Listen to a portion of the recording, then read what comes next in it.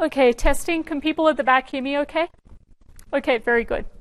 I'm very happy to be here of my first Tassie, so thanks very much to the organizers for inviting me. I'm here to continue the 2 weeks of dark matter lectures that I heard about the discussion of t-shirt titles last night. So I've been asked to give you 3 lectures about dark matter indirect detection.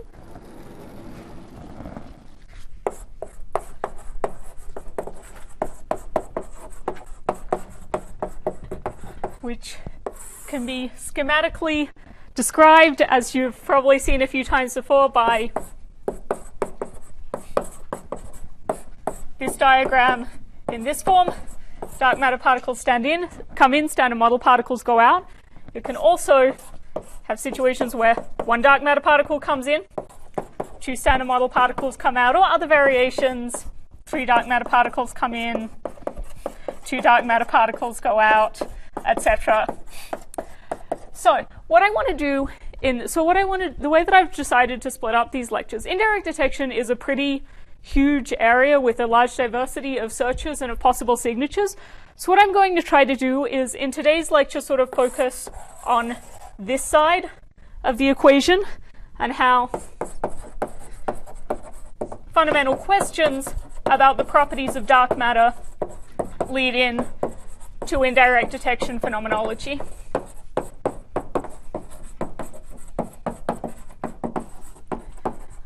I'll try to talk a bit about the 2 most common signals considered, annihilation and decay, and what their general parametrics are.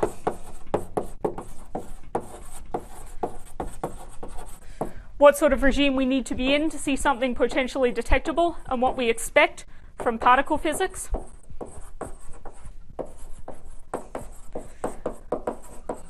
And then, as much as time permits at the end, I want to try to talk a bit about exceptions to the standard law, cases where the sort of standard picture that I tell you about in this part break down, and what effects that can have.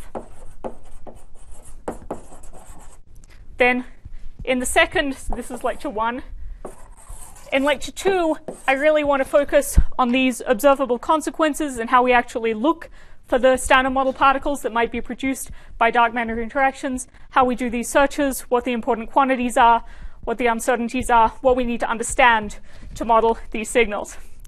And then my third lecture will be not a chalk talk based on slides. It will be the last lecture of the week, and I will show you lots of pretty pictures of current constraints and hints of excesses in indirect detection. Please, if you have questions at any point, raise your hand. If there's anything that I've said that isn't clear, anything you'd like further explanation on, ask questions as I go. Okay, so let's begin. So indirect detection, generally, I'm going to define it as the search for standard model particles produced by interactions of dark matter with itself or with standard model particles from dark matter out in the cosmos. So this can cover dark matter annihilation, dark matter decay, can cover dark matter scattering processes. The advantages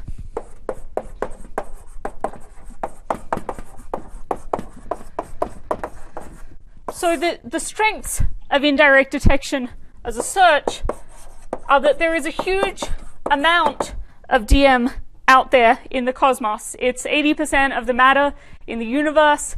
It's 20% of the energy density of the universe. So there is a huge energy density.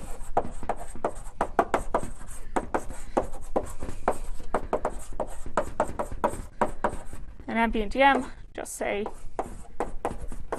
essentially DM is.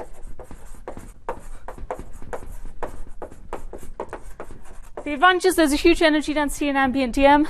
We have sensitive multi-purpose telescopes that, as well as looking for astrophysical observables, can probe these kinds of signatures almost by accident.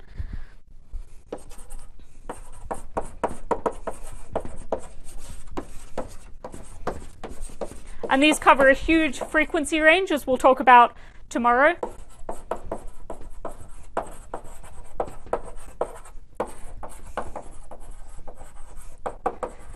This is helpful when talking to funding agencies. Your dark matter search is also naturally a pulsar search or a search for interesting things happening in radio. The difficulties, as we'll see, especially on Friday, is that these interactions are small. The rates tend to be small, and the backgrounds tend to be large and not particularly controllable.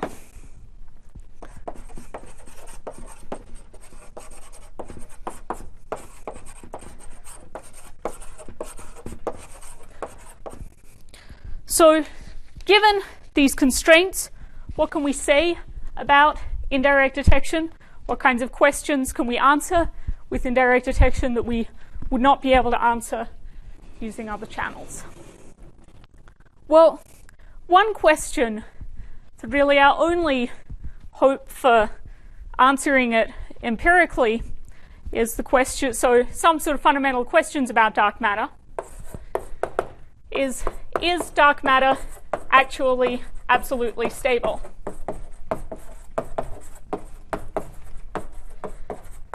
You will never learn the answer to this question at the LHC. Dark matter is certainly stable on the timescale it takes for a particle to get out of the LHC. You will not learn it directly from direct detection. We know that just for the dark matter to be around in the present day, we know that if it decays, its lifetime must be much longer than the age of the universe. But because such a large fraction of the energy density of the universe is in dark matter, even a very tiny decay rate with a lifetime much longer than the age of the universe can potentially give rise to observable consequences. So just taking a particle physics perspective on this for the moment, there are models where dark matter is absolutely stable. In many models, you impose some symmetry or parity that keeps the DM stable. The classical example of this is R parity in SUSY. I know you've had several SUSY lectures, so I won't belabor this point, but essentially in this simple example of R parity in SUSY, you say, well, okay, all the superpartners have R parity -1, standard particles have, standard model particles have R parity 1.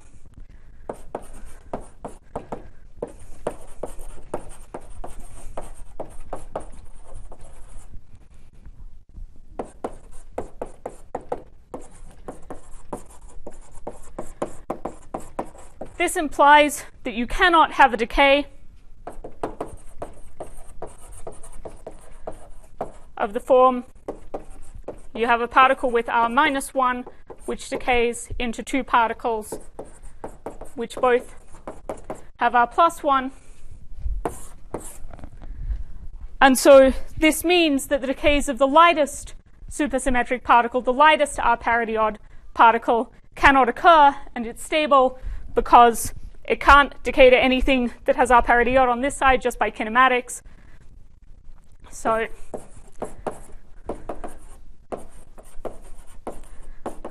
but it can't decay purely into lighter standard model particles because of R parity. So in many models of dark matter, there's something like this, and you just say, okay, we don't expect any decay signal. But it's also true that, as a general rule, just because you have a symmetry in a low energy theory, that doesn't mean that it's actually a perfect symmetry of your theory. It can be broken by operators at a high scale. So we can ask, okay, if we did have some high energy effective operator that was breaking a symmetry that keeps dark matter stable, what kind of decay rates would that give us?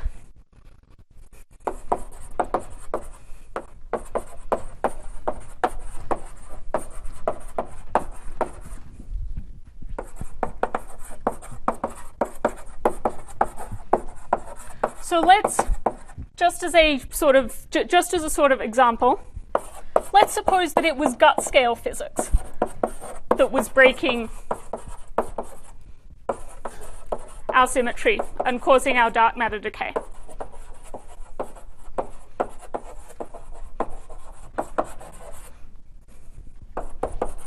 what kind of rate would we expect for the decay in that case?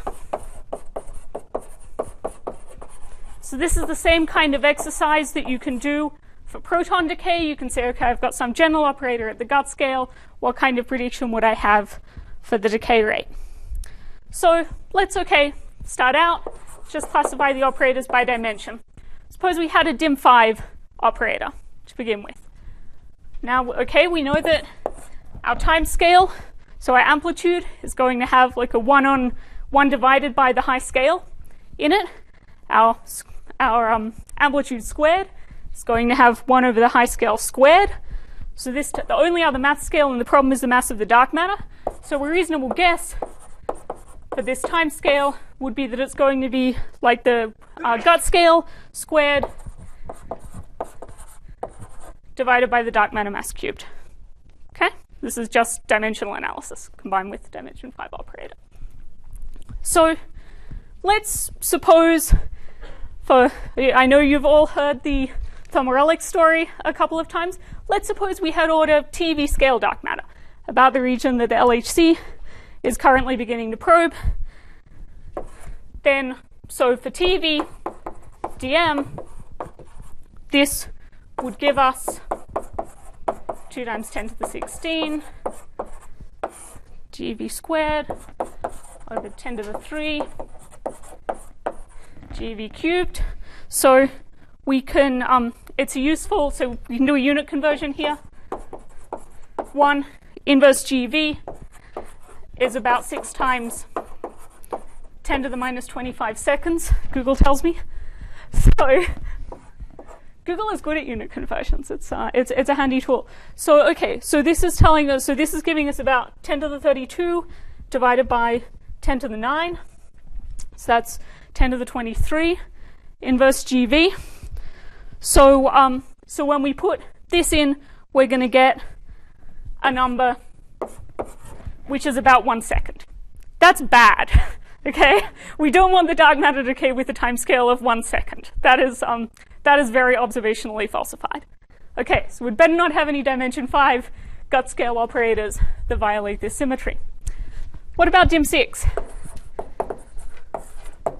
Well, no, so now same argument, except now we're going to get 2 extra powers of m gut from the amplitude. So our dimensional estimate for the lifetime is going to be something like this. Again, let's consider it for TeV/dm.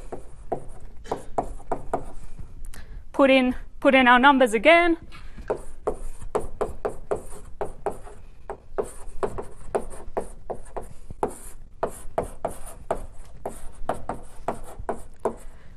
Now we've got 10 to the 64 in the numerator, 10 to the 15 in the denominator, some extra pieces from this factor of 2.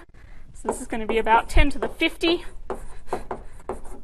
inverse GeV, or about 10 to the 26 seconds. So that's pretty good. Does anyone know the lifetime of the universe in seconds? Yeah, good.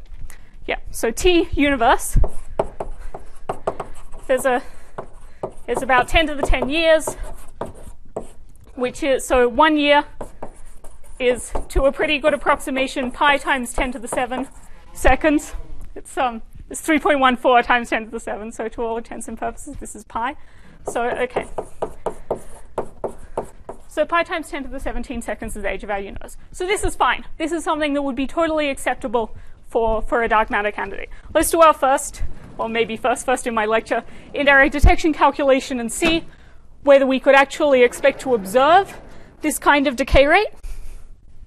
Okay, so to do this kind of, so now our question is, could we see this? If dark matter was decaying into standard model particles with a lifetime of this order, would it be visible? So, what do we need to know to work this out?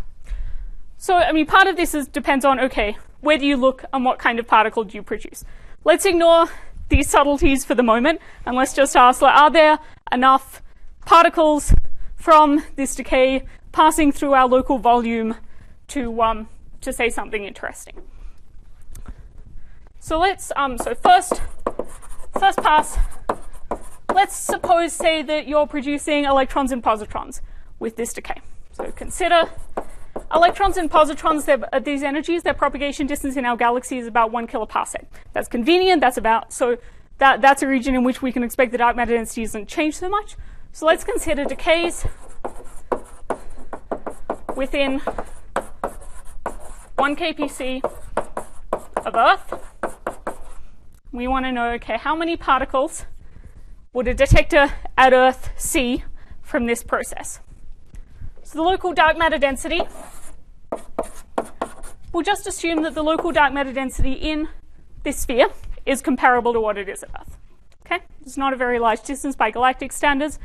You've all just had the direct detection lectures. Someone tell me roughly what the dark matter density at Earth is. Say again? 0.3. Okay, good. I use 0.4 usually, but fine. 0.3. We can use 0.3. Okay. So we need to know. Okay. So let's. So the rate of decays within this volume. Okay. So this is our dark matter density. Our number density. So the number of dark matter particles per unit volume is going to be the mass density divided by the dark matter mass. So just leave that free. So we'll just leave that free for a moment. Now, suppose we ask what's the probability that a given like how many particles are we going to produce by dark matter decay per unit time. So we know that after a time t, e to the minus t over tau dm particles have not decays.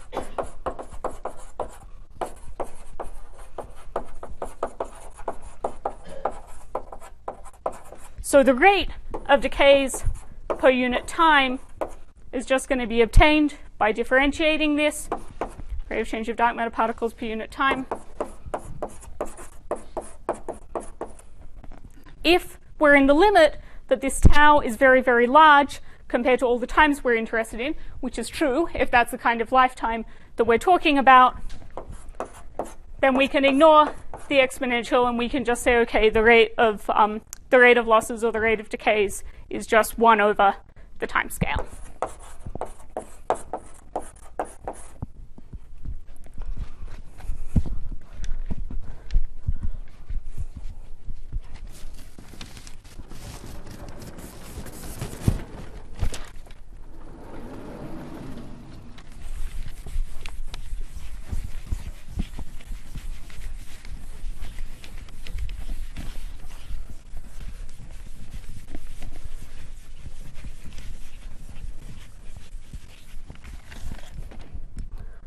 Okay, so now let's say, okay, suppose there's some volume element. Let's consider the contribution to the particles observed at Earth from some volume element at distance r away from us.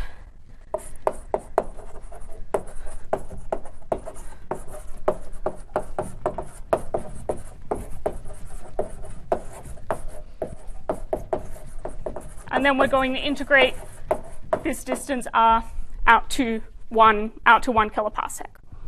So we know that decays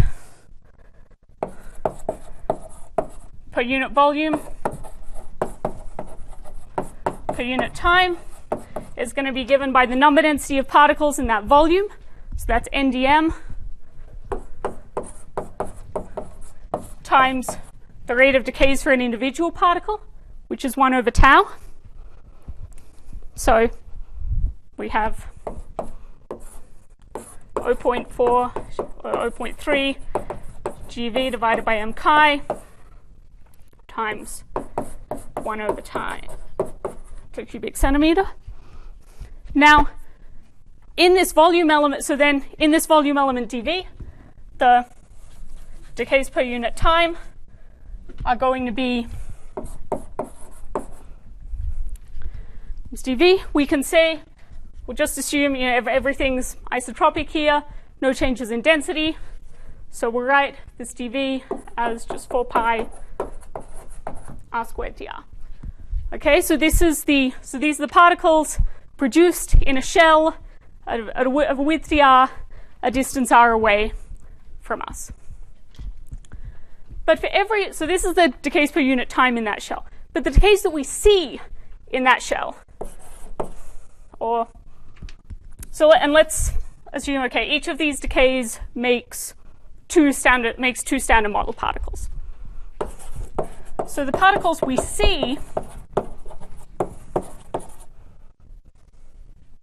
per unit time from this shell is going to be, well, if our detector is of area A, in every one of these events, the particles will stream out isotropically in all directions. The fraction of them that we will see is going to be the area of our detector over the area of the sphere at a distance r from the original point. So this is the fraction of products we see. So then we're going to multiply that by the actual number of decays per unit time and the number of particles per decay, which I'll just call 2.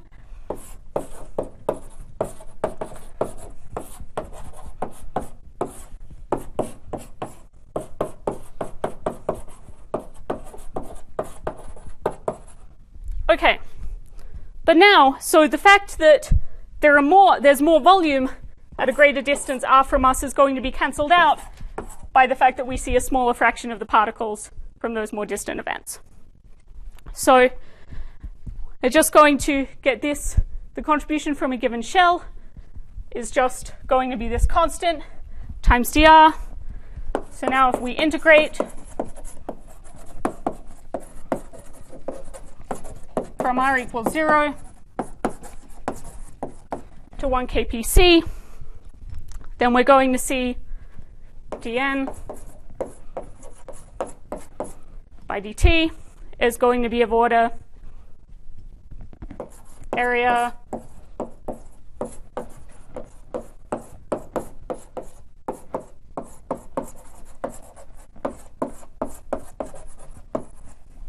Okay, so let's just check. This is dimensionless, 0.6 GeV. This is dimensionless. This has units of area. This has units of distance. That'll cancel out these volume units here. This will just give us a rate per unit time.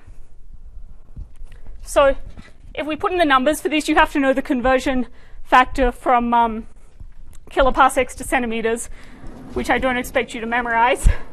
But a kiloparsec is of order 3,000 light years, if you need an order of magnitude estimate.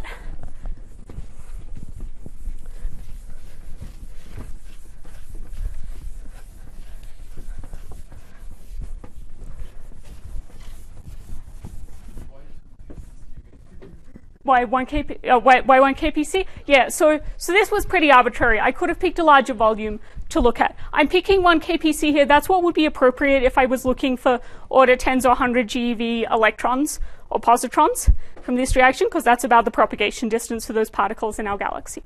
If I was looking for photons or neutrinos, gamma rays or neutrinos, I can integrate over a much larger volume. Okay, so this is just a this is a first pass. However, if I'm looking at a much larger volume, I am going to start needing to take into account the fact that the dark matter density is not uniform on large scales. Okay, but within 1 kpc, the density is pretty similar to what it is at the Earth. Yeah. In terms of searches, like typical distances of things you'd be looking at, like can you give me like an example of I don't know, a galaxy that's 1 kpc away or something? Okay, right. So scales here. Let's do a little bit of astrophysics. So our Milky Way is a spiral galaxy. This is the galactic center here. Earth is here.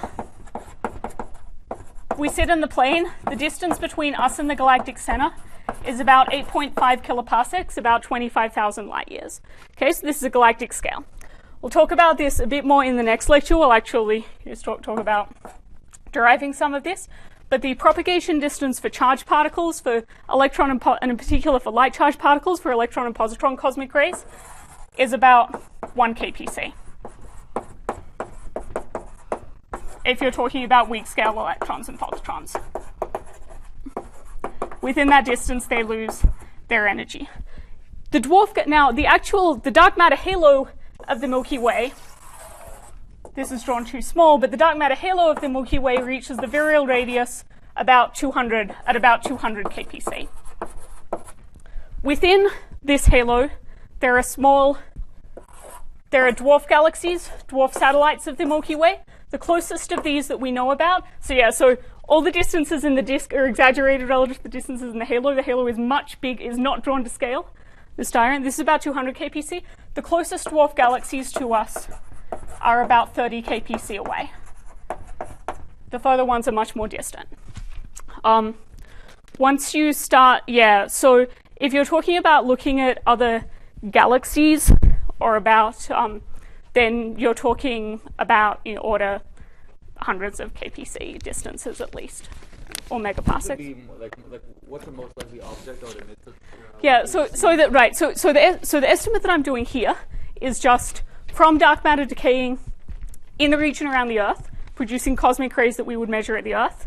How many particles would you expect to see from it? At the moment, this is not a particular target. These are this is just sort of a first pass to see around how many particles would you produce. But the direct search that it's relevant to is cosmic ray searches in the neighborhood of the Earth, because you're not going to see at least weak scale cosmic rays coming from a distant galaxy. They don't travel far enough.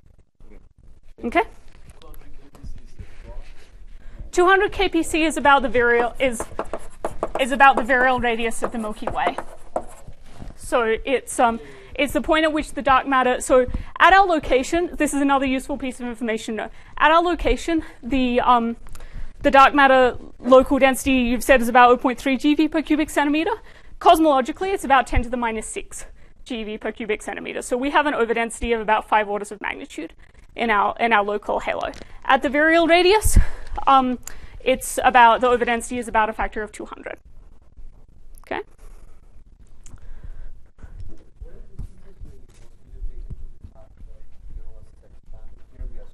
So, right, no, good. You're anticipating stuff that I will get to later in these lectures. Yeah, if you're just talking about our galaxy, just talking about these 1 kpc distances, or a few tens of kpc distances, the expansion of the universe is not very significant.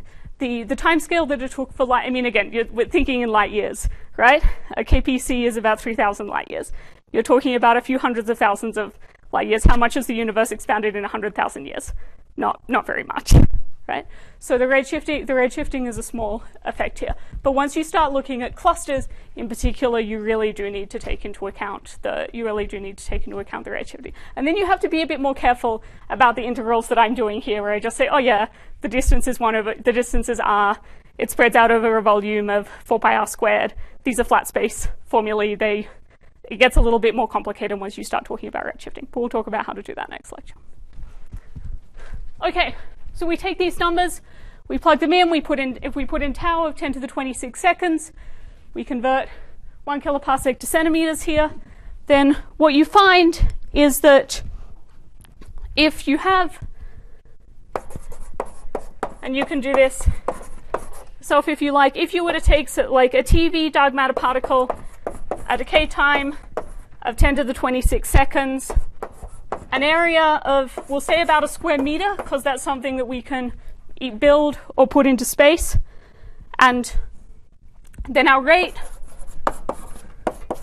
from this estimate comes out at something like 10 to the minus 4 events per second. So this is of order 1,000 events per year. Okay. So what can you take? I encourage you to type into Google or your favorite unit converter these numbers, put them into that result, see what you get out. So the advantage here is that 1 kpc is a huge number. We have a huge volume to integrate over here. We have a significant density of dark matter in that whole volume. So even though this rate is very small, this lifetime is extremely large, we could still expect to see an order 1,000 number of events per year in an experiment on a order of 1,000 events in a terrestrial sort of time scale, a year or so, as you know, within the range of a PhD thesis, and with experiments of reasonable effective area. Now, in practice, we can do much better than this if we're not trying to put the experiment in space. We have experiments that have the high-energy gamma ray telescopes. The ground-based gamma ray telescopes have effective areas about 5 orders of magnitude larger than this. The downside is that they can only stare at one particular point on the sky. They can't take in particles coming from all directions, and so for any given target, they usually can't look at it for a year. But again, tomorrow we'll talk a bit more about the details of the various experiments. But this does at least give you, as a first quick estimate, that there are timescales which are much longer than the age of the universe, that could potentially give us insight into physics that's happening up at the gut scale, and those kinds of timescales are very observable in present-day experiments. As you'll see when I show you the constraints later on, the typical timescales constrained by present-day searches, depending on the mass of the dark matter and the channel that you're looking in, vary from about 10 to the 25 seconds to 10 to the 28 seconds. So that's sort of the, okay. Now, this kind of new operator at the gut scale is, of course, not the only interesting way to get decay lifetimes. You've already probably heard a little bit about the 3.5 keV line and the idea of sterile neutrino dark matter. So another example is where the high scale isn't just from a high scale operator like this, but where there is very small mixing.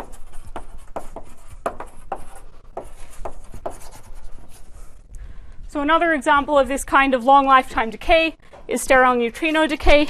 In that case, the idea is that you have a sterile neutrino which mixes into a much lighter neutrino and then can decay into a lighter neutrino and a photon by processes like this. It can also potentially decay into just 2 lighter neutrinos if you don't require the electromagnetic piece. So this is one of the diagrams that would contribute to sterile neutrino decay. Here, the parameter that gives you a very long lifetime is the fact that the mixing between the sterile neutrino and the active neutrinos can be extremely small. So the lifetime that you get for processes like this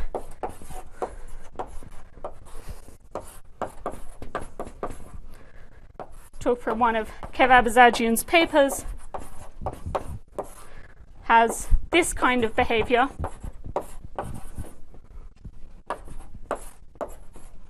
So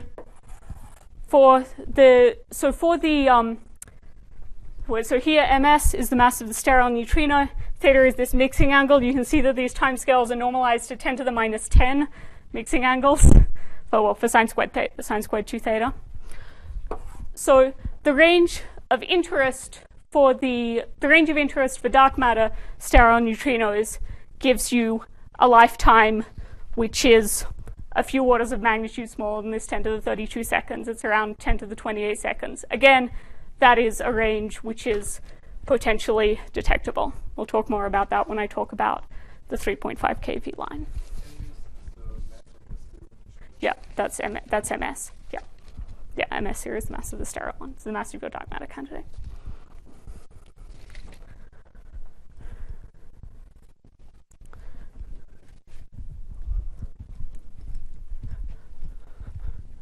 Okay, so that's one big question. Is dark matter absolutely stable?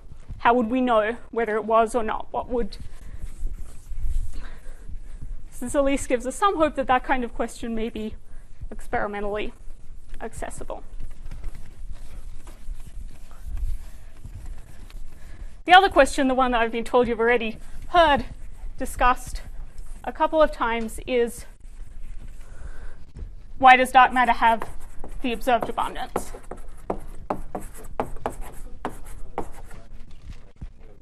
Oh, okay. Just my point was just that, yeah. Again, I'll talk a bit more about this when I talk about the 3.5 keV line. Point about sterile neutrinos is that just that.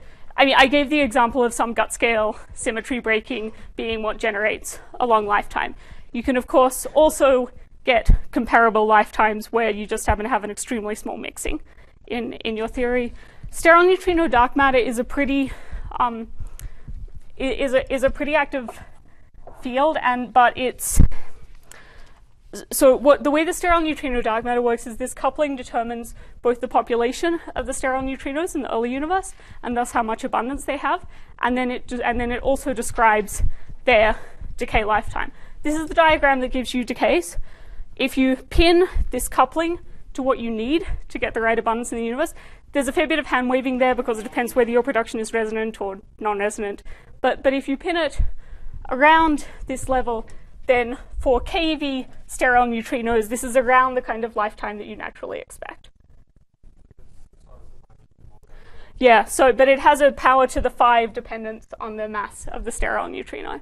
So if I take 7 keV, if I take 3.5 keV, if I take 7 keV sterile neutrinos which decay and make 3.5 keV photon lines, then you see that this actually brings the lifetime back down into the range that we just argued was in the ballpark of being experimentally testable. So the theta have to be like super small, 10 to the minus 5. Sorry? Yeah. Theta. Yeah. And why is that? Like, you just tune in? So the question of right. So the question is there a? I just realized I've been bad about repeating questions back to people. I'll try to remember to do that. Yeah. So the question is, what is the natural size of the mixing between sterile neutrinos and active neutrinos? Is there a good reason that it should be so small? It's model dependent. It depends how you set up your model. I can give you some references and some examples. How it's generated. I don't want to go into detail. Okay, so that sort of motivates, what kind of dark matter decay rates are potentially experimentally accessible to us, and why we might think that there's some reason that we might have interesting dark matter decay rates in this region. So let's now ask a different question, which is, why does dark matter have its observed abundance? And this is the usual sort of motivation for arguments about the other kind of indirect detection process that is frequently looked for and the searches are frequently parameterized in terms of, which is annihilation. So one answer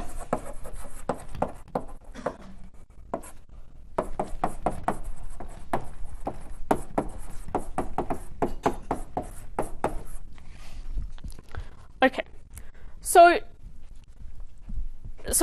So one answer is that the dark matter annihilates away, and that gives you the observed amount of time. So let's just talk about annihilation for a sec.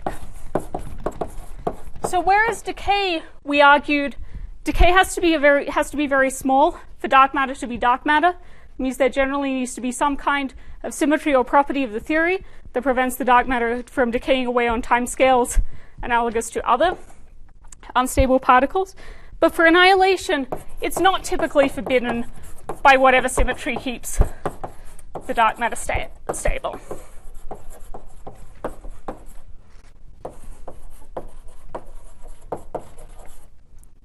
I mean, if we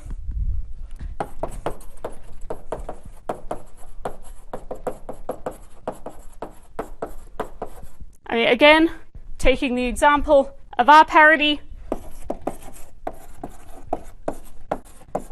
we can certainly have two dark matter particles, both with R parity odd,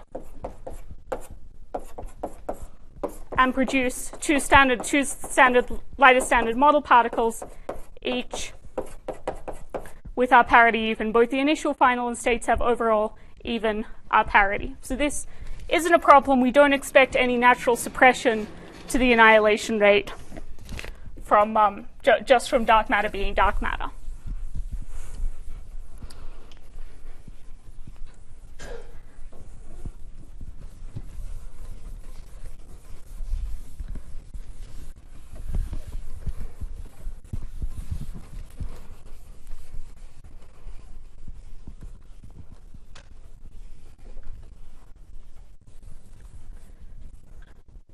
Now,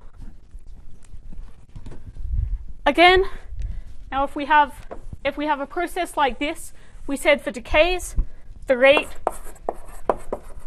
was just going to scale. The rate of decays is just going to scale like the number density of dark matter divided by the lifetime for decays. For annihilations, for such processes, the rate. So this is the rate per unit volume, I guess.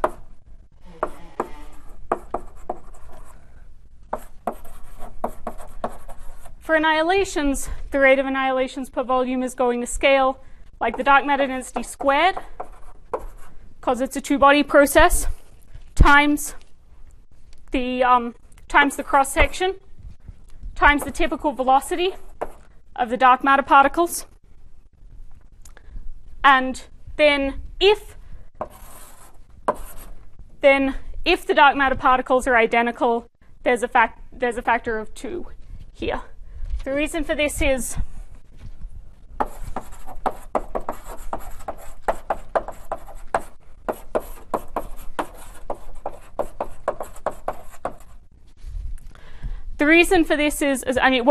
one other way to say this is, okay, for each dark matter particle, its chance of annihilating on another DM particle.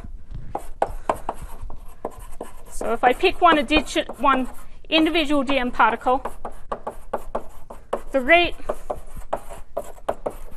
of annihilations from the flux of dark matter particles striking that particle is going to be the cross section times the flux.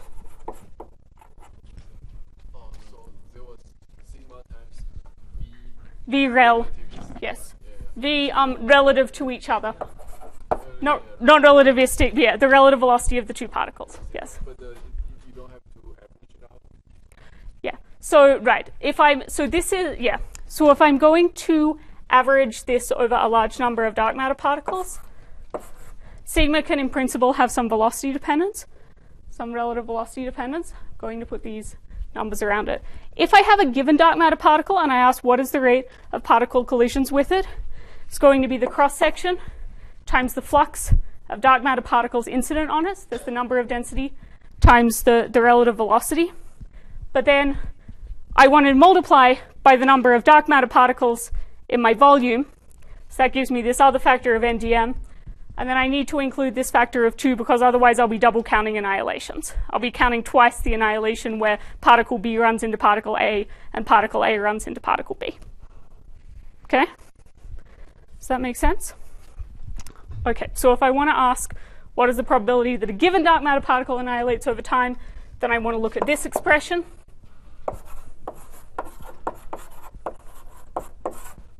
If I want to ask what is the total rate of dark matter annihilations in a given volume over time, I want to look at this quantity. So again, we can do this exercise and ask, would this be observable? But now we'd like an estimate for what's a reasonable kind of annihilation rate to look for. And we now don't, we could do what we did for decay, but in this case we actually have an even cleaner argument.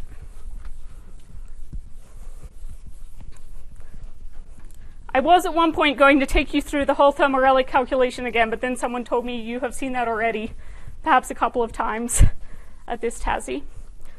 So let me just summarize the argument. So if we want to answer that question, why does dark matter have its observed abundance? The thermorelic scenario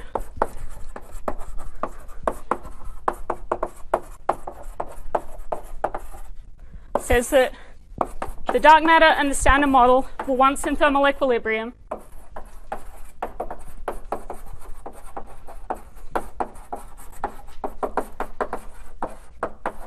And they were kept that way by 2-to-2 processes.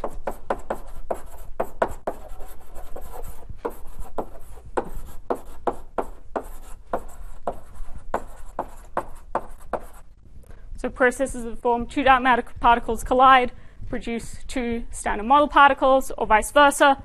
Then, when the temperature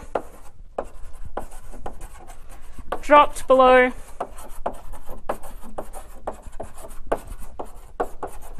the dark matter mass, the abundance of dark matter was exponentially suppressed by Boltzmann suppression.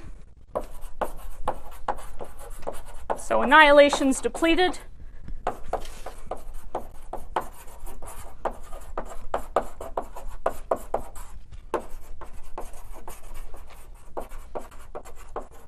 So the abundance of dark matter was exponentially suppressed until eventually the rate for annihilation, this rate for any dark matter particle to collide and annihilate with a given dark matter particle, became comparable to the expansion timescale.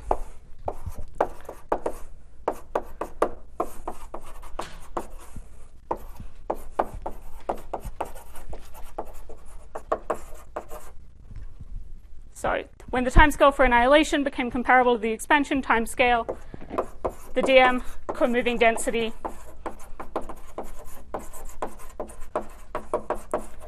approached a constant value, which up to log dependencies on the mass is just proportional to 1 over the averaged annihilation cross-section weighted by V.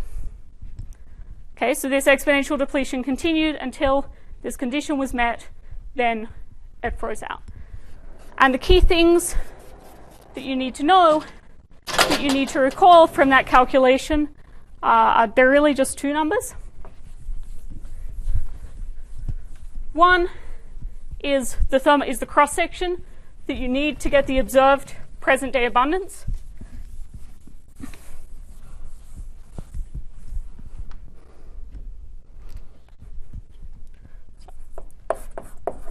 To recover the correct abundance, the cross-section, this average cross-section sigma V needs to be about 2 to the 3 times 10 to the minus 26 centimeters cubed per second. And the temperature at freeze-out needs to be about 1/20th of the dark matter mass.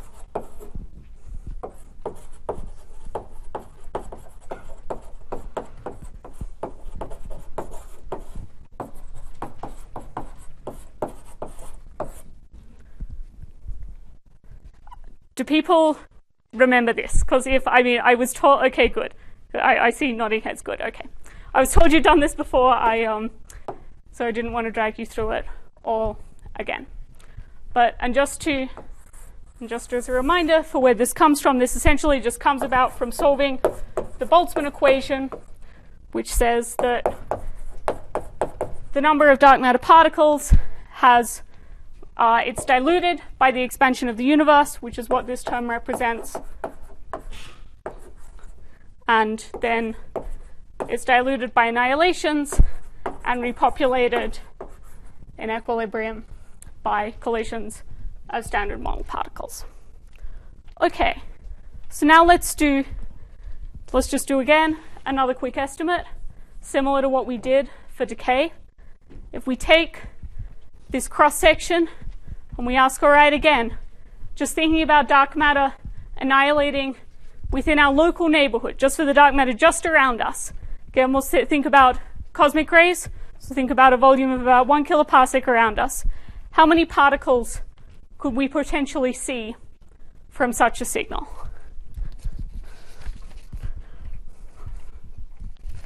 Well, we've just written down the rate per unit time.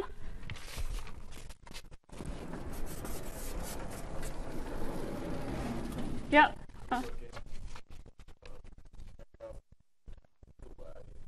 Oh, the two,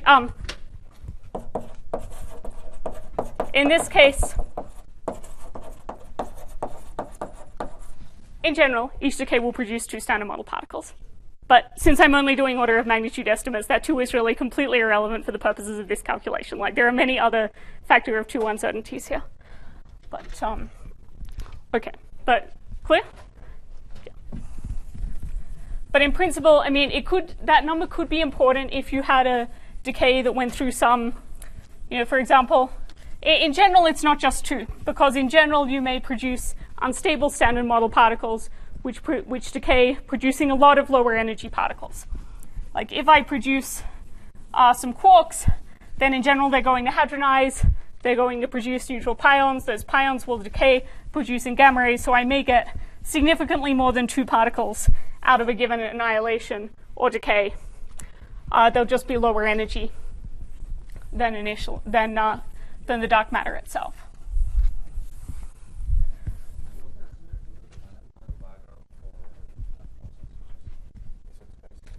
The for making KV photons, or right. So you mean like from heavier neutrinos decaying into? Yeah. So there's not much of a okay. So there's not the abundance of dark matter is quite a lot higher than the abundance of neutrinos out in space. I mean, in principle, neutrino interactions neutrinos are dark matter. They're just hot dark matter. I mean, in principle, neutrino interactions could also, I suppose, give rise to indirect detection signals. But since they're a very small fraction of the dark matter as a whole, I think those signals are a fair bit lower than what we would expect if dark matter is a WIMP. I guess eventually indirect detection may hit its own neutrino flaw, just like direct detection.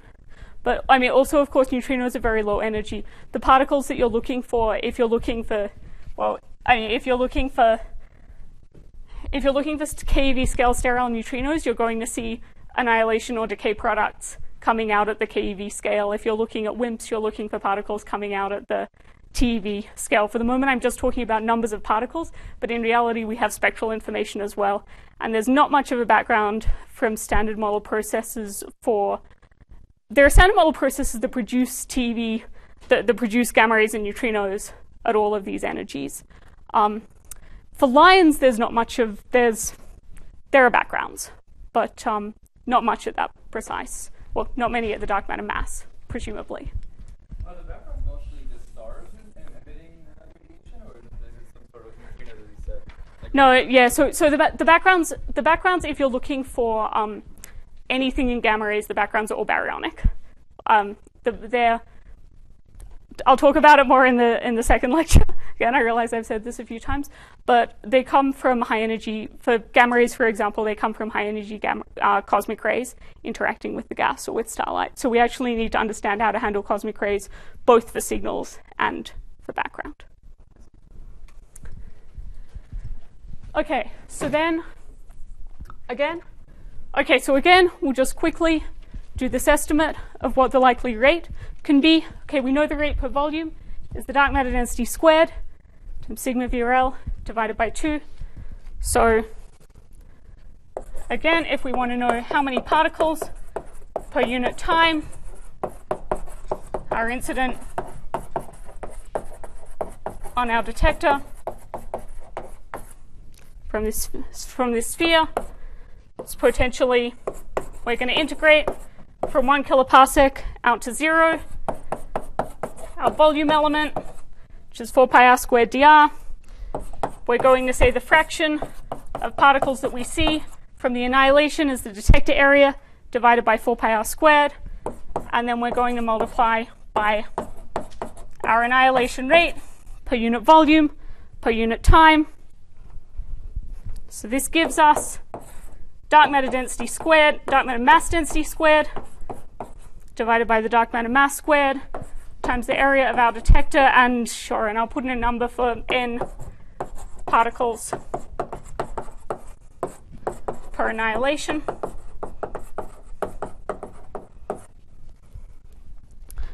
So I'll have A sigma B over 2 times 1 kpc times however many particles I had per annihilation.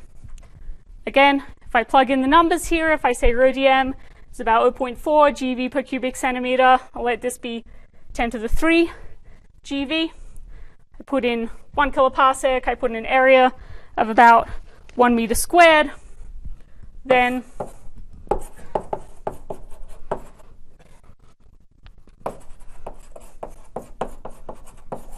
this thermorelic cross-section would give me an estimate of about 1 event per year. So this is a bit more pessimistic than what we just had. Thermorelic dark matter at the TeV scale is actually quite hard to see.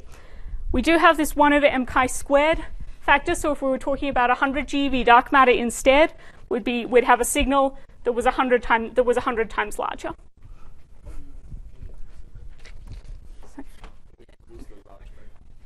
Can I increase? Sorry? Yeah, so is it easier to see if I have more particles per? Okay, so the question was, I've got this factor in here for n to get this number. I did say n was equal to 1. What if I produce lots and lots of particles per annihilation? So in principle that will make it easier to actually see them. The problem you tend to run into there is that the more particles you have per annihilation, the lower in energy they are, and the lower in energy you go, the higher your backgrounds are. But that can help with, do you have a signal at all? But it tends to screw you over on signal versus background. But this at least tells us, all right, for weak scale dark matter around the and this was for thermorelic cross sections, we are not terribly far away from being able to measure these sorts of signals with terrestrial scale detectors and on time scales that are interesting to people who need to write PhD theses. So this is really, these sorts of arguments are the motivation behind a lot of direct detection. There are interesting parts of parameter space for cross sections for annihilation and for lifetimes for decay, for which they're potentially very observable in the present day. Now, and the kinds of calculations that we've just done are really more or less how most indirect detection calculations work. All right, I have some particle physics that tells me how many particles I should have per annihilation and what energy spectra they should have. I have some estimate for the dark matter density over the region that we're looking at. Just estimate, all right, what signal should I see of my detectors? And then the difficult part is disentangling that from backgrounds. But these calculations we'll do more examples next time, but they're generally not particularly difficult to do. Okay, so now I want to just continue talking about annihilation for a bit more. So this was an estimate. Could we see it with present day? Could we see it with present day telescopes? Could we see, just look at the impact from dark matter annihilation in a little bubble around us? Next time we'll talk much more about other targets for these present day telescopes. But just from these simple parametrics of thermorelic annihilation, you can also ask the question, well, what would this do to the rest of the history of the universe if we had dark matter annihilation continually occurring at this rate throughout the history of our cosmos?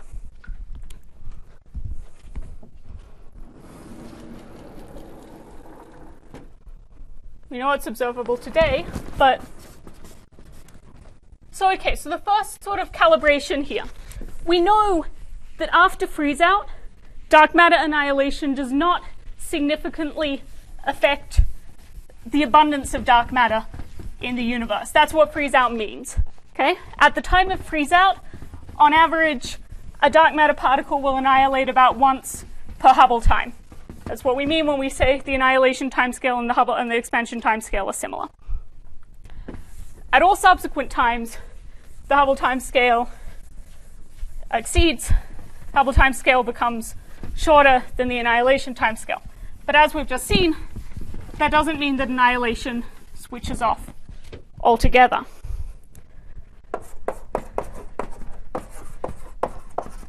So there's a simple question that you can ask, which is just how does the cosmological DM annihilation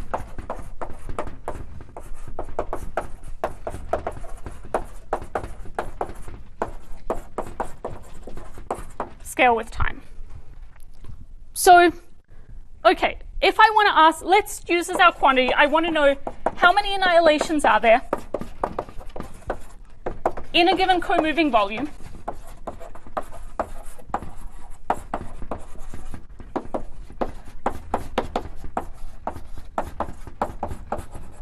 in a Hubble time. Well, our rate of annihilations per unit volume per unit time is n squared sigma v over 2, right? Our size of our co-moving volume is going to scale like a cubed, where a is the scale factor. Okay? And our Hubble time our Hubble time is h to the minus 1. Okay? So n here, so let's consider the universe now, the early universe, before structure formation. So the dark matter density is going to be proportional to a to the minus 3, because it's just called dark matter. Then we have possibly three parameterizations for h. We have radiation. We have the epoch of radiation domination. We have the epoch of matter domination, and we have the very short, towards the end, epoch of dark energy domination. So in radiation domination, h squared is proportional to rho, which is proportional to a to the minus 4. Okay, so h scales like a to the minus 2. The same argument in matter domination, h scales like a to the minus 1.5. And in dark energy domination, h scales, am I doing this right? And during dark energy domination, h is just constant. Okay? Is it legible? People at the back, see what I'm doing? Okay. So that gives us three regimes for this scaling for the dark matter density. So in radiation domination, dark matter annihilation rate. So in this radiation dominated epoch, matter dominated epoch, and dark energy dominated epoch. So here we have a to the minus 6 times a cubed times a squared here. So in the radiation dominated epoch, it scales like a to the minus 1. In the matter dominated epoch, like a to the minus 1.5. And in the dark energy dominated epoch, like a to the minus 3. Where here we're assuming that sigma v doesn't scale with a. So now, just from knowing, if we know, just model independently, just by knowing that at freeze out, this number has to be about 1, we can estimate for thermorelic dark matter what fraction of dark matter is annihilating in a Hubble time at any other epoch in the universe's history.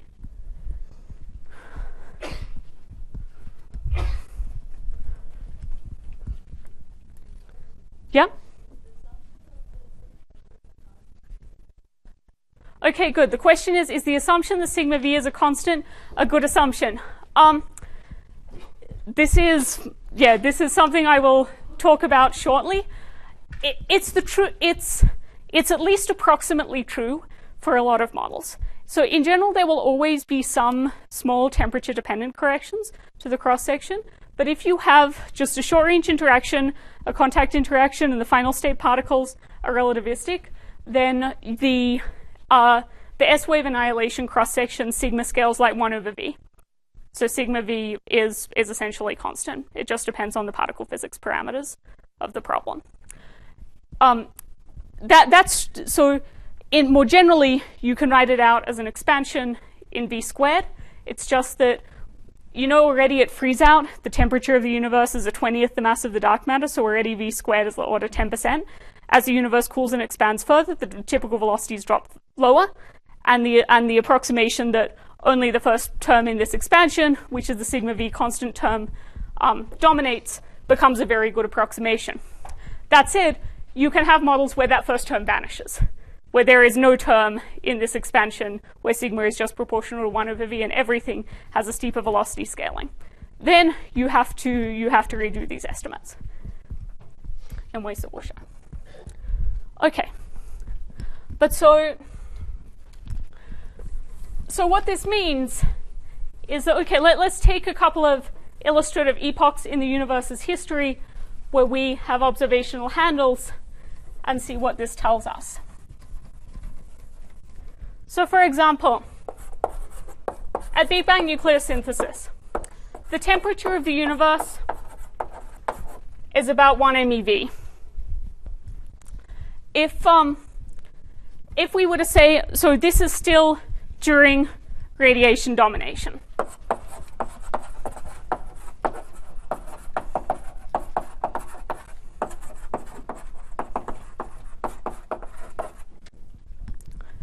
So this tells us that if we have thermorelic dark matter, where this sigma v, where S wave annihilation dominates, where this sigma v is approximately constant, then so let's use as an example.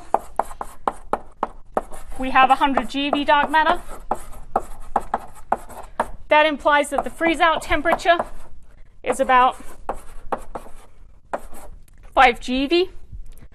That means that the temperature of the universe between freeze-out and BBN has dropped by about a factor of 5 times 10 to the 3. That means that to the degree that the temperature just scales like 1 over A, then, so a to the minus 1 scales like T, modulo injections of entropy. So this tells us by BBN about 1 dm particle in 10 to the 4 annihilates.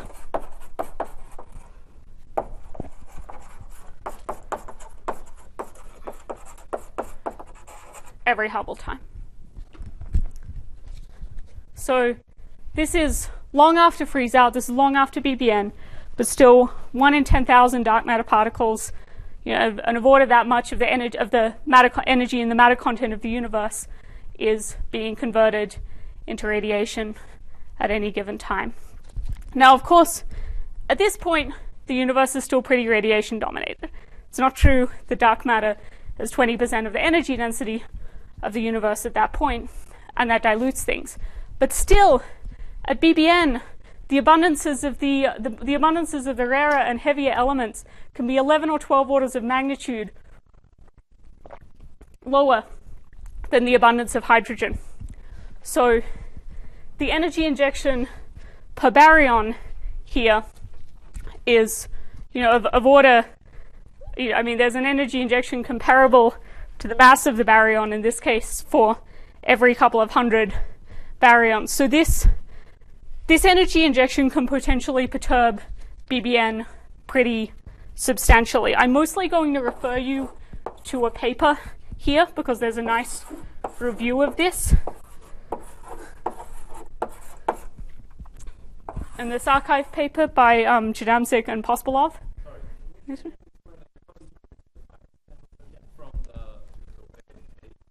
This statement?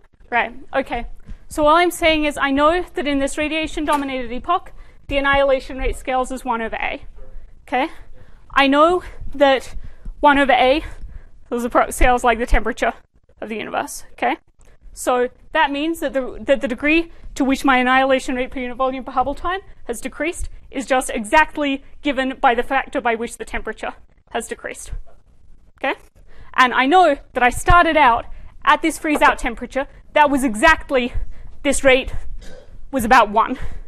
Okay? Like my typical... Okay.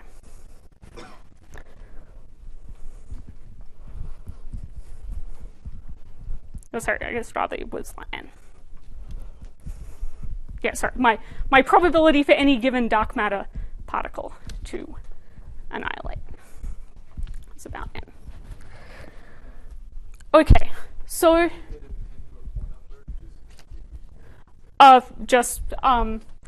yeah, so I'm going from 1 MeV to 5 GeV. It's 5 times 10 to the 3. I rounded up to 10 to the 4, so I'm rounding logarithmically. Okay? Yeah, good. So, okay, now so we can go even further down. We can go down to the epoch of the CMB, the cosmic microwave background. We can ask, all right, so what's the temperature now? The temperature now is about 1 eV. And at the CMB, we're in the epoch with past matter radiation equality, but still almost all the time since freeze-out has been in a radiation-dominated phase. Matter radiation equality happens at a temperature of about 5 eV. So again,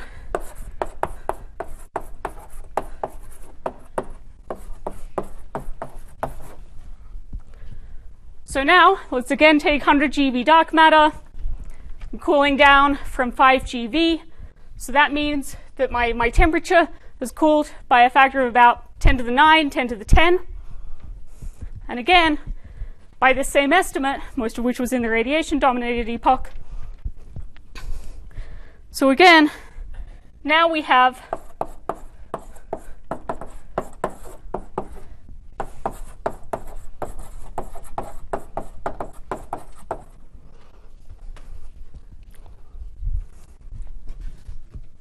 so now our rate of annihilation per Hubble time is about 1 in 10 to the 10.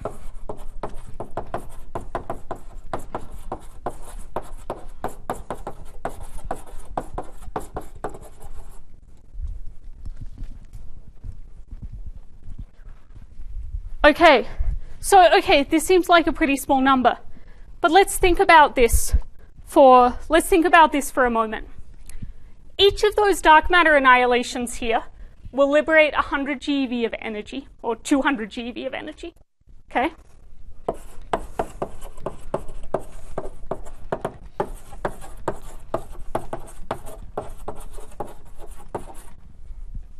And if we have 100 GeV dark matter, and it's 5 times more abundant than baryons by mass, that means there are about 20 baryons for every dark matter particle. Okay?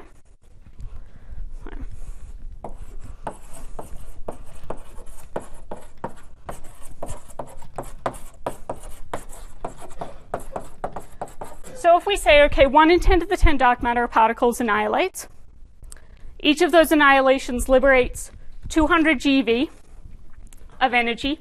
So for every dark matter particle, we're getting about 20 eV of energy. Okay?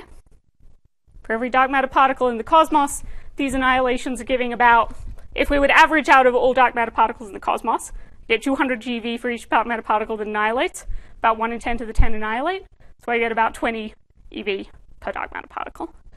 Okay?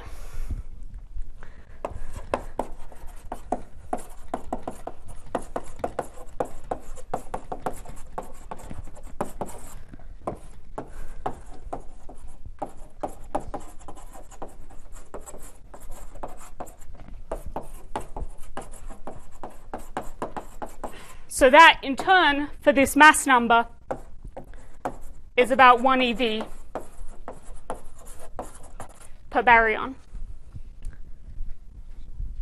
So, actually, the amount of power in annihilations being liberated here per baryon is comparable to the existing temperature of the thermal bath. Even though only 1 in 10 to the 10 dark matter particles is annihilating, there's so much energy bound up in those particles that it can have a non-negligible effect on the temperature. And furthermore, this 1 eV per baryon, another way to say that is for every 10 baryons, you have about 13.6 eV of energy. That means if this power all went into ionization, this is enough to ionize 10% of the hydrogen in the universe. Just from Just the baryons all the baryons. So Baryons per dark matter particles, all the baryons. right. So if I say I have 100 GeV, if I have 100, so you can work out how this will vary with mass as well. It becomes a stronger statement for lower masses. But yeah, if I have, so there's about 5 times as much dark matter by mass as there are baryons, right? A baryon's about 1 GeV. A dark matter particle in this example that we've taken is about 100 GeV. That means that there are about 20 baryons, about 20 GeV of baryonic matter for every dark matter particle. Okay? Yeah? I didn't know that the CMB can actually constrain the dark matter mass at all. Yeah. So what are constraints like? Well, let's just, yeah. I'll show you the actual numbers, but yeah. So what this tells us is that at this rate, like by this very hand-wavy estimate that we've done, this would say that 100 GeV thermal relic dark matter, if all the power went into ionization, you would ionize 10% of the hydrogen in the universe. That's really ruled out because we now have very strong constraints on the ionization history of the universe just after the time of last scattering, because any free electrons in that period act as screens for the CMB. No, you had several lectures on the CMB earlier in this class. Oh, okay, I just wrote on that one. I know you had several lectures on the CMB earlier in this class. We have extremely precise measurements of the CMB anisotropies now. We can constrain changes to the ionization history after the surface of, soon after the surface of last scattering at the level of a few times 10 to the minus 4. If one hydrogen atom in 1,000 is ionized at redshift 600, we would know. So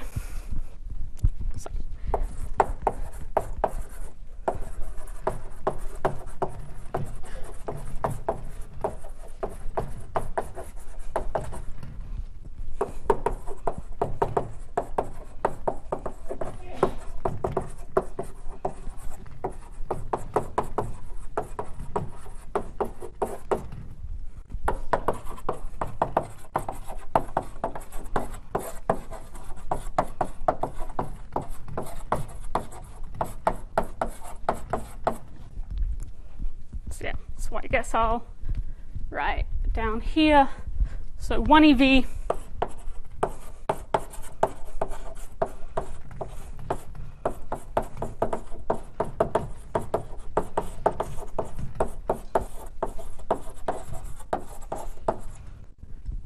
so the comparison of these two numbers tells you that measurements of the CMB have the potential to constrain thermorelic dark matter at this scale. Now, what we've done so far is pretty optimistic. It assumes that 100% of the power goes into ionization. And I've also done a bit of hand waving about, ignoring the time between matter radiation equality and matter radiation domination. I've left out some factors of 2 here and there. But it turns out that when you do the calculation carefully and you work it out, that you can use the CMB to basically rule out S-wave thermorelic dark matter with a mass below about 10 GeV, unless it annihilates 100% into neutrinos, or annihilates with a large branching fraction into neutrinos. So, and you can see the hierarchy that you're taking advantage of here is, even though only a tiny fraction of the dark matter particles are annihilating, you only need a tiny fraction of the power in each annihilation to ionize a hydrogen atom or to heat up the universe at the level of its temperature at this time. So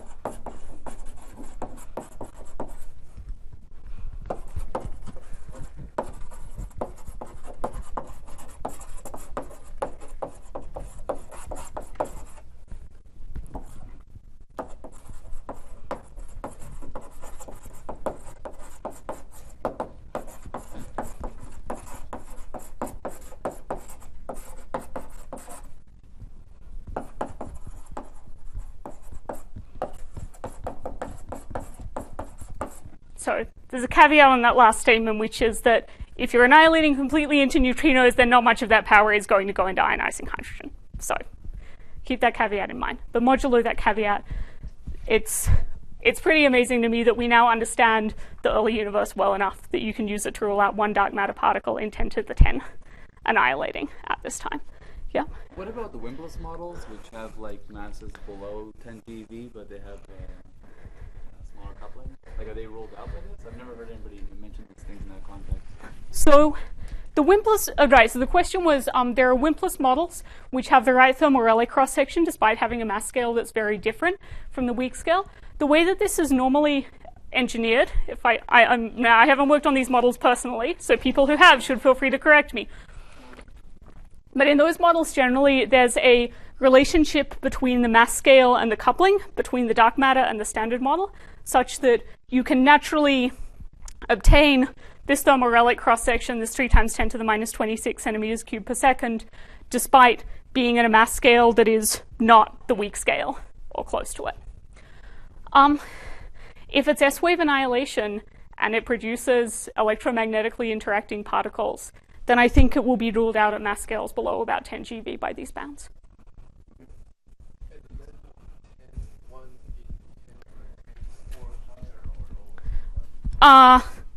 Sorry, yeah. Because in reality, the number is about 10. You can constrain annihilation at the level of about 1 in 10 to the 11 or 1 in 10 to the 12. But we can just remove the. This is mostly a rhetorical statement. The more precise statement is that you can rule out thermal Rayleigh dark matter below about 10 GeV. The rhetorical statement is just that even if you have rates as small as of order 1 in 10 to the 10, then you can still say something meaningful about it. So then this type of constraint is not applied to that. That's right. Unless so if the right. So let me go on and say, okay, so if you have thermal Rayleigh dark matter and you make these assumptions, the dark matter was initially in thermal equilibrium, that it's annihilating into standard model particles, and that this sigma v is independent of time or independent of velocity, then you can make these statements about how dark matter annihilation can potentially affect the universe. There can be non-negligible effects on BBN. There can be non-negligible effects on the cosmic microwave background. And as we saw by the example that we did earlier, you can also get non-negligible measurable signals in present-day galaxies. But what happens when you go outside those assumptions?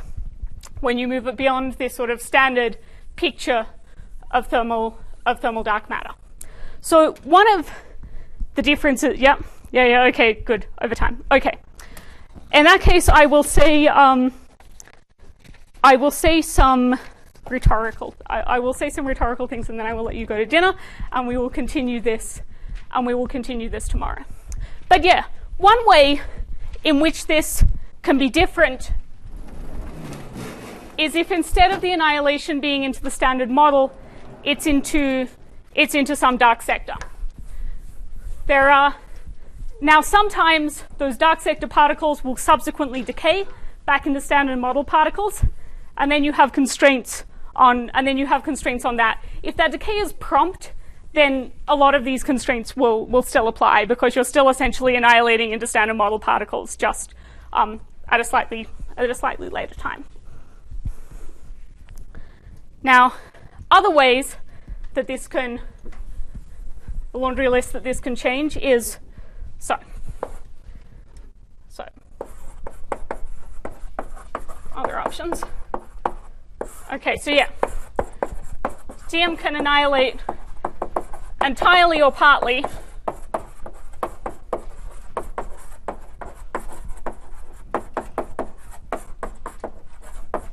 into a dark sector.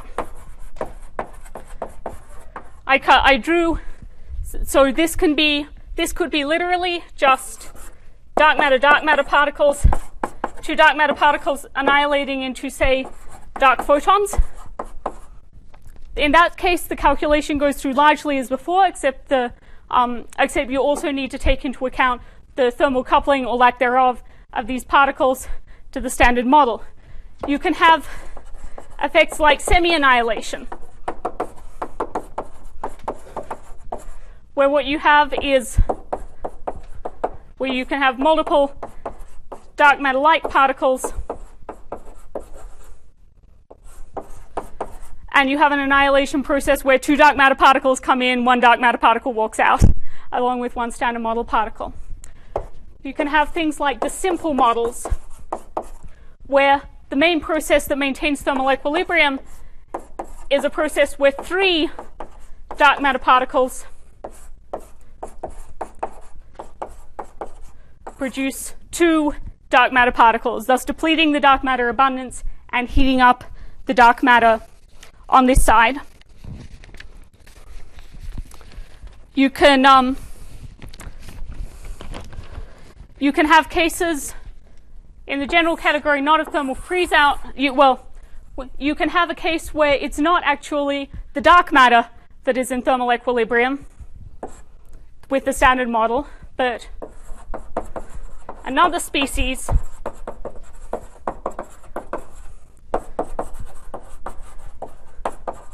is in thermal equilibrium with the standard model and freezes out and then later decays to produce the dark matter.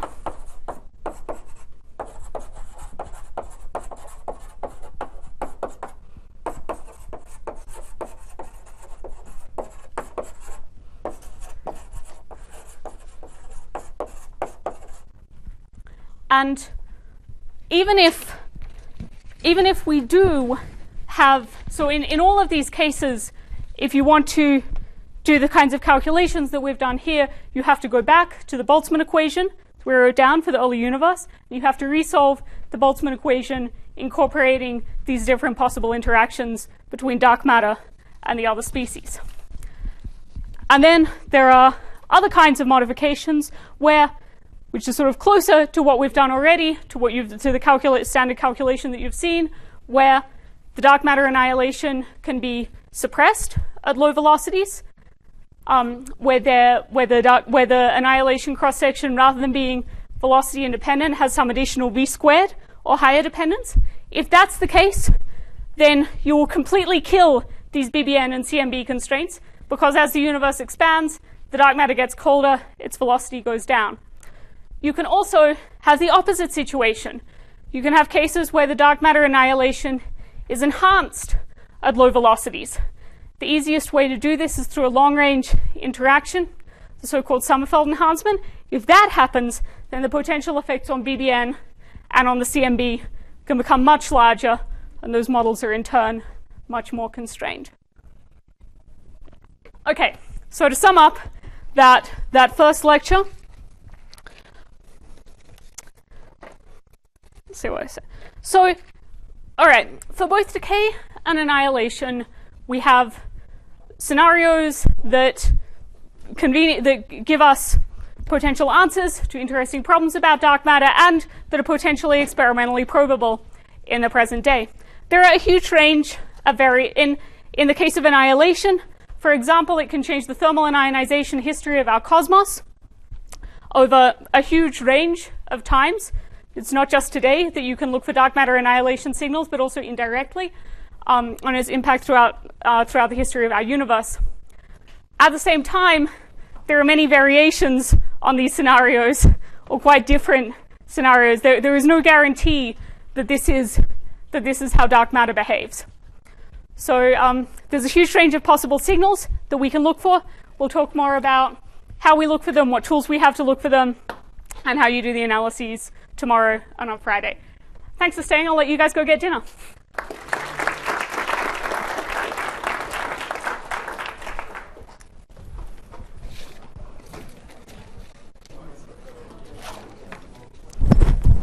Yep. Hi. Hi. Berkeley. Good to meet you. Good to meet you. So I just want to comment on that. Here's one more possibility that's very similar to the last one that you mentioned. That Yeah. We don't have to have the parent particle freeze out and then Right. decay, right? Yeah. You can decay before you freeze this out. Sure. So Yes. freezing dark matter. Yeah. Right. Yeah. Sorry. No. This is.